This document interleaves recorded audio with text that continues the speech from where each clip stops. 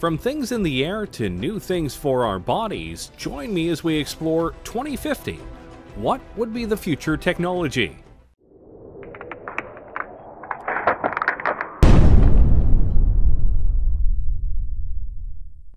We are in the year 2020, and if we're being honest with ourselves, technology is incredibly advanced, and we're making strides that can push things even farther.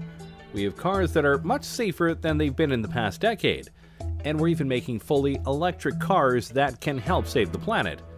There are even plans for self-driving cars and even self-driving Ubers that make the future of transportation very exciting. And that's just one technology that we're growing at a fast rate. What about all the others that are out there? What will technology be as we get closer and closer to 2050? Let's start with one that well and truly could happen very soon: drones. Wait a minute, drones are already here. And yes, they are. But more times than not, the drones you are seeing are small, piloted by people who are just trying to have some fun, or the ones that are used by the military right now for strikes and surveillance. All very fun, but in the future, drones could be an integral part of our daily lives. You've likely seen shows and people talk about how in a few years drones could be the new delivery services. Anything from pizza to Amazon packages and more. And honestly, that's very probable. Drones right now can be incredibly sophisticated, and some TV shows actually use them for sweeping and aerial shots as they film. It's very cool, but to do deliveries, they'd have to be a little bit more programmed, as human error no doubt would be a very big buzzkill. Not that it's impossible right now, it's more of a question of numbers, logistics, costs, and making sure that the deliveries themselves are done in a methodical and careful manner. After all, it's bad enough when delivery people don't care enough about our packages and they just throw them onto the porch and potentially break stuff. The last thing we need is that to happen with drones. But by 2050, we may not only have drones delivering our packages, we might be looking up at the sky and seeing drones flying all over with incredible speeds and accuracy. And they potentially could be all run by AI. The potential is there, and by that point, various upgrades to drones and their programming will no doubt make them all the more efficient, durable, and quick. And potentially, they could go beyond basic deliveries for people and do emergency work. Imagine a drone taking a vital piece of medical material to a hospital to ensure it doesn't get stuck in traffic, or helping watch over an important convoy to let people know on the ground if there's trouble. There are many ways that drones could affect our world. The only question is, will we let them by 2050? Let's keep going with transportation, shall we? Right now, one of the biggest ways to get around the countries we live in are trains. Trains ferry people and all sorts of cargo around in an efficient and reliable manner, which is why they've been in use for hundreds of years. But if we're being honest here, while trains are efficient and reliable in certain ways, they aren't exactly fast, especially when it comes to passenger and freight trains. They can take a long time to get to their destination, and at times, it's more logical to take other modes of transportation, which is why companies are making special kinds of trains that can go much faster. You know of the magnetic trains of Japan, no doubt, but others like the Virgin Hyperloop are trying to push things even farther. Passengers or cargo are loaded into the Hyperloop vehicle and accelerate gradually via electric propulsion through a low-pressure tube. The vehicle floats above the track using magnetic levitation and glides at airline speeds for long distances due to ultra-low aerodynamic drag. Science fiction? Hardly. In fact, the first vehicle of the Hyperloop has already been tested and proven, and some larger tests are being scheduled for the next few years. And if this works, traveling across the country will be much faster. How much faster? The Hyperloop aims to send people shooting across the tubes that they make at a rate of about 600 miles per hour. Which means if they were able to do this across the entire United States from east to west, or vice versa, you could travel across the whole country in about 5 hours, give or take. Considering it would take much longer for a regular train ride or car ride, that's a big improvement. And they're planning to do this with not just people but cargo. Imagine being able to ship something in the morning on the west coast to the east coast and know it will get there before the day ends. That is quite impressive. Plus, the tubes would be built underground as to not disturb wildlife, and they will go and make it in a way where there are no carbon emissions. So they're fast, they're reliable, and they won't harm the planet. Seems like a win all around. Of course, you do have to wonder what it would be like to be on a 600-mile-per-hour train thing, but hey, we'll just find out soon. And by 2050, this could be one of the main modes of transportation around the world. Before we show off even more technologies we could have by 2050, be sure to like the video and subscribe to the channel. That way you don't miss any of our weekly videos. Okay, we've had some fun ones, but now let's go deeper down the rabbit hole and talk about the ones we all fear. AI. Yep, artificial intelligence. And no matter what way you look at it, people are seriously trying to make it happen, and make it happen soon. AIs are literally everywhere, including in your cars, and in your homes via devices like Alexa, which are indeed forms of AI. And there are things like Watson that is so smart that it could beat two Jeopardy legends. So by 2050, AI could be so advanced that our cultures, our world, could literally be run by them in a logistical and computing sense, or in a Terminator humans are obsolete sense. And believe it or not, we're closer to that than you might think. Google's DeepMind isn't there yet, but really I'm sure they'll probably discover those things along the way. And by 2020, it's possible their computer could be superhuman and could be conscious, Pearson has said. That could be the beginning of the end, really. Is Judgment Day inevitable? Maybe, maybe not. It just depends on how far we go with AI and how much we're able to control it, or if we can't fully control it once they reach certain levels of intelligence. Of course, for all of our worries about AI, there is a chance it could be all fine. Imagine if the lighter side of sci-fi comes through in regards to AI, and we get a bright future powered by AI. Think about it. What if by 2050 we each get our own unique AI? We could customize how they sound, how they look, and basically have a BFF that'll help us out in life in various ways. Remind us of things like Alexa, guide us in homework and fields of study, be a being that we can bounce ideas off of, etc. If that form of AI came through, then by 2050 we could live in a utopia where AI helps us be better. Until they revolt and we have iRobot going on. But hey, let's not dwell on our potential doom. Let's show off another technology that many people are hoping for. Space travel.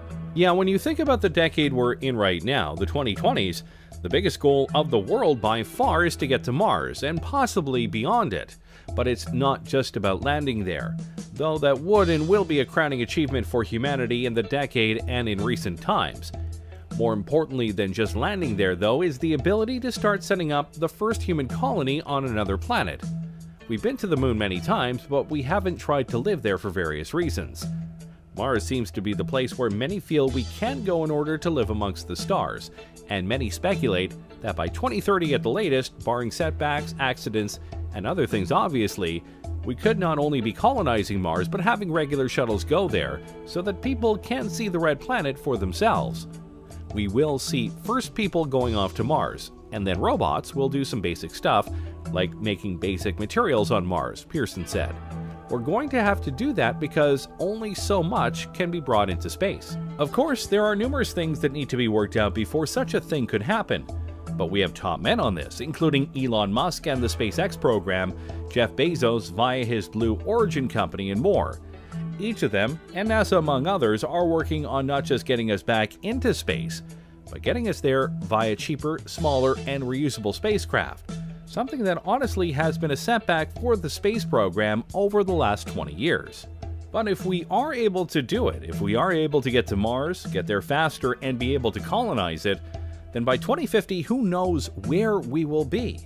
We could have multiple colonies on Mars, maybe some on the moon, and maybe even colonies on moons like Titan and Europa, which some think could be even better places to colonize than Mars. It's possible, but obviously Mars is the place that we are aiming for right now. With each step into space, humanity grows larger in the universe, and who knows just how many of us will be out there by 2050. Alright, now let's dive into something really sci-fi. Prosthetics. Yeah, I know that right now prosthetics are very limited, and at times a bit pointless. But if we were able to fully utilize computer technology to its fullest, and make prosthetics that are fully compatible with the human brain and body, then the sky is the limit. We could enter an age where cyborgs are not just welcome, they're commonplace. And yeah, it may seem like we're far away from that, but we are getting closer to that point. James Young, a 25-year-old biological scientist, has a prosthetic arm, with a personal drone and built-in flashlight. And a French artist is using a prosthetic that doubles as a tattoo gun. That's pretty cool. Imagine if a police officer loses an arm in the line of duty. Usually that would mean the end of his career. But with an advanced prosthetic, he could literally be better than ever if it were advanced enough. The biggest problem with these fake limbs is that most of them are plastic, meant to convey that the arm or leg is still there and thus still usable. The bridge to cybernetic implants lies in the brain, being able to use the computer tech to sync with the brain and give accurate commands.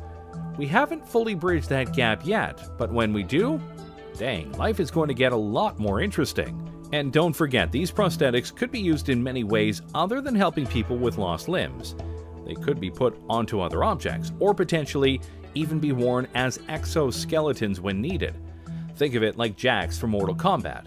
Some people could even ask for implants to be put into their arms or legs to give them an extra boost, like TJ Combo from Killer Instinct. 1. I like video games, and they have plenty of cybernetic people. The point is, by 2050, if these things are made, a lot of people won't feel broken or weak anymore because they've lost limbs or the abilities of their arms or legs. They'll be whole again, and be able to do things just like they were before, if not better. And that's a future we should definitely be trying to live for. Now let's go to something a bit more unique. Look at yourself right now. Specifically, look at the clothes you are wearing right now. What are they made of? What do they feel like? What do they look like? Of all of these answers, I bet none of them are, they look like they could give me superpowers, because they can't. Not yet, anyway. Think about it like this. What if the clothes you are wearing right now felt the same, looked the same, but could do more?